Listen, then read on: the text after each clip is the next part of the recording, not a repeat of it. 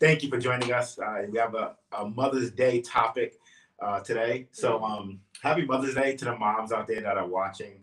Thank you, thank you, thank you for all that you do and that you continue to do in the lives of your children and grandbabies.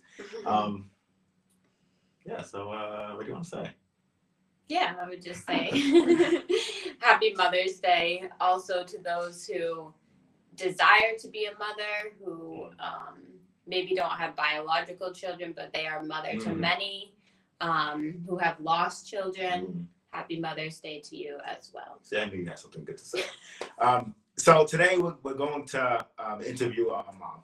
We're going to get her insight in her journey of motherhood, and things she's learned and things she has experienced on this journey. So if we can bring in Julia Hall, our sister in the Lord. Julia, good morning to you. Where are you? I don't see you. I'm here. Good morning. Good morning, Julia. Good morning. Happy Mother's Day to you. Thank you. So good to see you. So good to see you.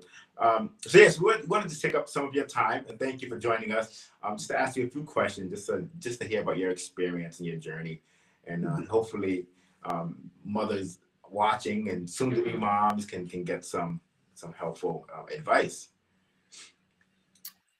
Well, first, I just want to say I'm honored that you guys would even reach out to me and ask me to do this. And just in a little, just to be transparent, when you guys asked me, the first thing that went through my mind was there's so many other mothers that I feel are so way more qualified, right, to be sitting here.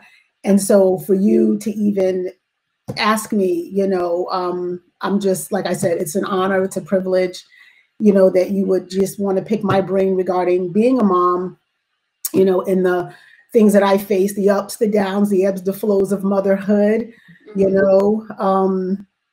It's motherhood is, I think for me, I've learned who I am through motherhood. And I have 3 children. My children are now grown, and I'm a grandmother. So I'm kind of embarking on another area, if you will, of motherhood and understanding grandmotherhood. Which is a whole nother area, right? Being a grandma is a love that you just, listen, my grandkids can do no wrong. I'll just put it that way. They can do no wrong. They are perfect in my sight.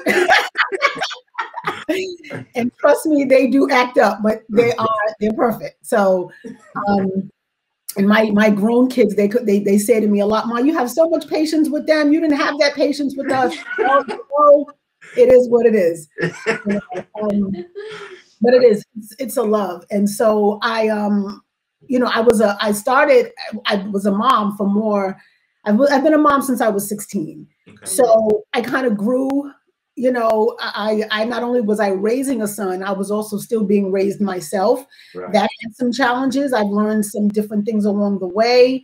And so, I've made some mistakes as a mom, no condemnation, but we try to do the best in preparing our children for the world. And so I think one of the questions, I can't remember all the questions you had asked me, Minister Johnny, but I do remember one of them had to do with, I think, I don't know, like what I faced or some things that I've learned. And one of the things that I learned through being a mom, especially now having older kids, I think I had to learn kind of quick how to mother adult children versus mothering younger children, because they do grow up and they do become adults. And so, one of the things I did learn through that process is understanding that as they become adults, they no longer they don't have to listen to me anymore, right? I can't put them on punishment, for a week and tell them they can't come out of their room. They don't have to listen. And so what does my heart good now that they're adults is when they do take my advice, because they don't have to, and so, yeah, I was reminded of a story, if I could just pass on some words of wisdom. Do you have any other questions for me before I go on? Or we do. I don't want to. You can save the wisdom part for the end. Okay. Fine. So that's we didn't know that. at all. At least I didn't. Didn't know that she was a mom at 16. Oh. So, and like you said, I think you bring up a good point where you had to learn how to mother adult children really fast, right? Because I mean, but for the good part of your motherhood, you were still growing yourself. Mm-hmm. So how did that? Like, what was that transition period? Like, how did you get into becoming? Wait a minute, these kids are about to be adults. I need to start realizing and acting as if I'm a mother. I'm a mother to adult children. Like, how was that for you?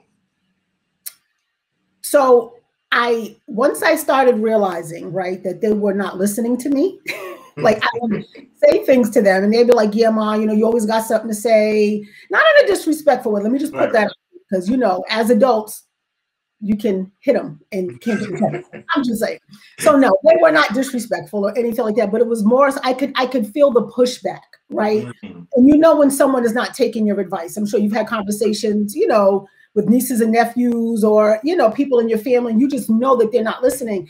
And that was getting frustrating for me because I love my children and I could see that the decisions they were making as adults, I knew that they were not going to have the best outcomes, right? So I would give my motherly wisdom unasked for, because that's what moms do. We do always have something to say. Let me just put that out there. We do. So I would say things that I would get the pushback, right? I would get the, you know, Ma, you always got something to say, you know, just, you know, those kinds of comments. And so what I really did, I said, Lord, I need you to show me how to help them, right? When I see that they're doing something wrong, how do I help them? And so, you know, God really helped me to understand that at the ages that they're at now as adults, I can see the train coming. I can tell them something, but it's up to them to move out of the way. Right. And just even thinking in my own right upbringing and, you know, my own life as a teenager and so forth, my mother would tell me things, and there were times that I did not move out of the way and I got hit. It is what, you know, hit by life, right? Because I didn't take her advice. So, you know, I understand that they have to learn it. There are things that they can only get their way. Right. We can say things, we can put it out there, but it's up to them to take it and to run with it. So, you know, let me just say this, moms and dads, our kids are going to make crazy decisions. They're going to make decisions that we wish they wouldn't make. But being a believer, now this is where being a believer comes in, we are to continue to pray for our kids. Actually, I find myself praying more for them now than I did when they were like 3, 4, and 5, right? Mm-hmm. I find myself praying more for them now because they're making their own decisions. They're out in the world. They're doing what they want to do. And just, you know, again, from my own experience, I know that certain decisions that I made did not have the best outcomes for me. So of course, they're not going to have the same outcomes for them, right? And let me just add this too. We start to see, as our children get older, we start to see a little bit of us in them. Oh boy! Right? And that stretches along it stretches along right both extremes. We see some good and we see some not so good. You know, it is what it is. We raise them, so they do have us in them. And so for me, it was, you know, Lord, show me what to say. Give me wisdom in, you know, where they're at right now on how to show up as their mom, how to show up, you know, as a friend, because there is a friendship that I have with my daughters and my son, especially now that they're parents. All my children are parents. So, you know, there was that friendship. There's that, you know, advisor. They do come to me for advice. And so I'm always welcome to give them advice. And so what I've learned, I think, is sometimes giving advice now when it's warranted versus not when it's warranted. And that can hurt because, again, you see your children making decisions and you want to say something, but sometimes you don't need to say anything. Right. That's such a good point. Yeah. So wrapping up here, what is one thing that you would give advice to parents? There you go. Here's your time. Or moms. I was thinking about this scripture, right? That's found in John 6 very quickly. And it talks about the young boy who, when Jesus fed the 5,000 men and women and children, there was a young boy there who was prepared. We're always trying to prepare our children for the world. We know that we can't prepare them for everything that happens in this world. You know, we're raising them. We're always telling them, you know, be nice, do this, say thank you, and please. And, you know, we just do the best we can. But one piece of that story we're not privy to, the young lad having the 5 loaves and the fish, is that the Bible tells us that he was a little boy. So clearly his mother had to make that lunch for him, right? She's just probably at the house thinking, you know, this boy's going to go out in the world today. Let me prepare him with a lunch.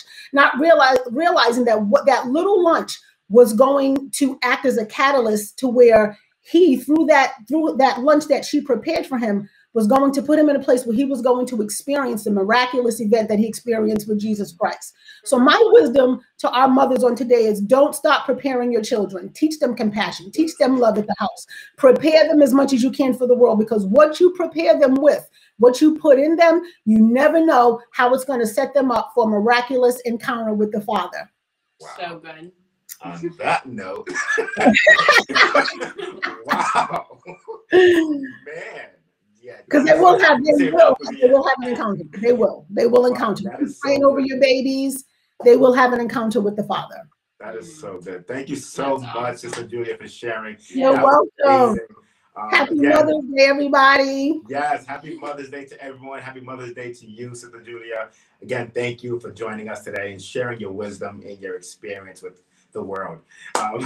So again, thank you. We hope that you have an amazing Mother's Day. We hope your children just pour their love into you and over you and just spoil you rotten today. So again, thank you so much for joining us. You're welcome. Thanks for having me. Absolutely. We're going to transition over to our tithes and offering today. Elder Russell Gross, I hope you are ready. Before we do that, Elder Gross, I want to give you a huge thank you for yesterday, helping out with the men and the moving of the equipment. He was lifting some heavy stuff. I'm not gonna lie. Go ahead, Elder Gross. Flex your muscle today, sir. But yes, we're gonna transition over to the tithes and offering. Thank you all for joining us. Happy Mother's Day again to the mothers out there and grandmothers. Thank you all.